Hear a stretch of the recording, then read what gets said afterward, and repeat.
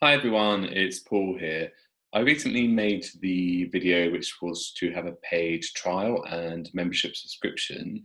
I've been working on this myself in a couple of cases, and I've actually noticed something which you'll need to implement as well as part of the process. Now, the idea here is that we have the subscription in the order summary, sorry, the order choice, not the order summary, and then we have the one-time payment as the bump offer. Now, this is an example of it I've got here on the screen, so let me just show it to you. Let me get this up. So one thing I realized is that when I had my code in the footer, it wasn't automatically selecting the item here. In this case, it's a 7 days changing less product.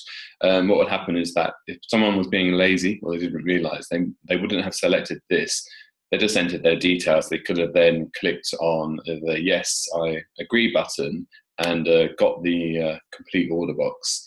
And then when they actually click complete, they would have only just purchased the bump and they wouldn't have purchased the subscription as well. So to get around this, I've got some code for you, and you need to do, which I'm going to post in the video below, but you need to do two things. So as before, just jump into products to start with. What you want to do is go to your subscription products. In this case, I have a subscription product, which is $25 a month. Right click on where it says edit and click open link in new tab. You'll get a new tab open and it'll have some coding inside. But all we really want from here is the product ID. So we'll just see if I can find the product ID in here. It's here at the top. It's in the actual URL. In this case, it says /products/884 340. So that's the product ID. So copy that product ID. So highlight it and copy it. Okay. Then what you want to do is close that tab down and go back to overview.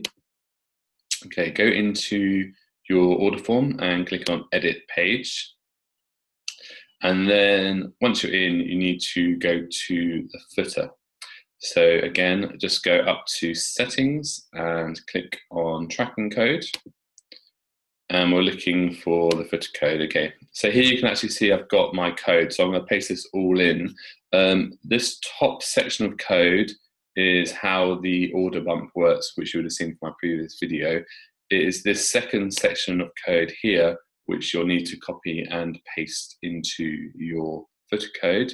And anything you need to change is the product ID, which is these 6 digits here, which I'm just highlighting on the screen. Put your product ID in there. Once you've done that, exit, save, and then reload the page. And what you'll notice is that every time the page comes up, every time you do a preview or you do a live version of the page, it's automatically selected the item, and then it means they automatically have to select the order bump to continue the purchase. I hope that makes sense, and I hope you're okay with implementing that. Any questions, please do let me know. Thank you. Goodbye.